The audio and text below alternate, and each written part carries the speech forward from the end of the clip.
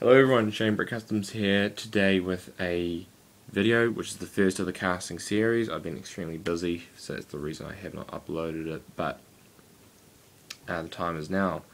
What this video will be is me introducing you guys with the various materials you can use to make the molds, and I will start tonight with the first tutorial of molding. And of course I'm going to go through a number of things, for example techniques of molding. There's a number of ways you can mold, a number of materials you will use. And I'll start tonight with the most basic one, with the most basic and common material, which I'll show you now. And that material is a terracotta clay. Now this is just a simple terracotta clay, it's the Jovi brand. You're going to want any terracotta, you're going to want terracotta clay. It can be oven hardening, but air hardening would probably be the best one to use. And this comes in a block about that long, very cheap, and not the best out of all these three ones I'm going to be showing you, but probably definitely the cheapest by far, and does a pretty good job. Okay, the second one is a 2-part silicone mold putty. You can buy this for most modelling stores, and what you do is you take equal parts of these and you mix these putty pieces together, and they will in turn create a mold which you can pour plastic resin into, and it's also oven safe. And this is again the second most expensive and also probably the second most accurate. So it's a good little product right there. Last but not least is easily the best one, and this is a bit harder to find. This is a silicone. Now this is quite hard to find, this stuff.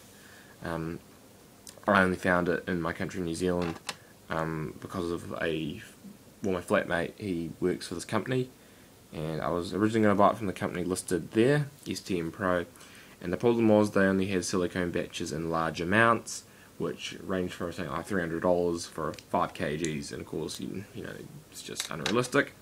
Let's track down this, and it's only cost me $40. So what you got here is you got the silicone here, which is a liquid, and you got the catalyst here, which is also a liquid, and you add 100 to 100 parts of this, you add 2 parts of this.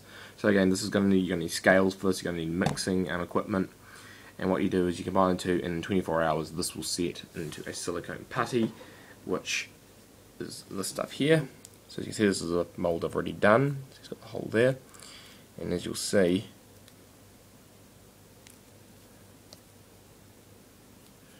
that's what that will look like. But again, those are the 3 materials, guys. So the first one will be up tonight, and these are very well, some of them are common. This one's very common, other 2 not so much, but I just want to show you some of the quality you can get. This is a 2-piece mold here of a K crook head. So I'll just demold this in front of you guys, so I'll take the top part off. What you see there, it's already got the hole cast into it, and the beard piece. It's actually pulled out a little bit, so that actually should fit. There we go.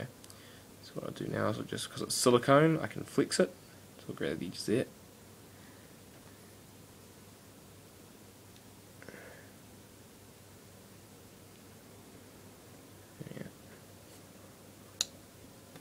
And there you have a K crook head.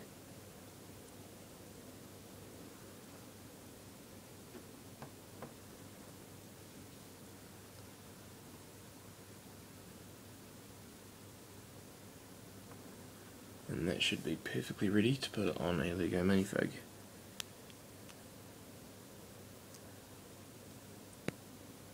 And there you have it.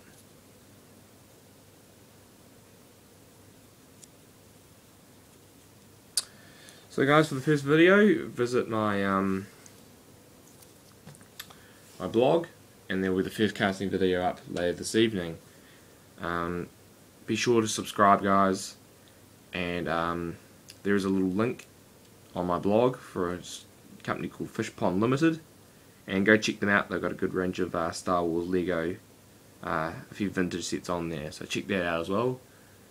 And yep, that's all for now, guys. Have a good evening. Thanks, bye.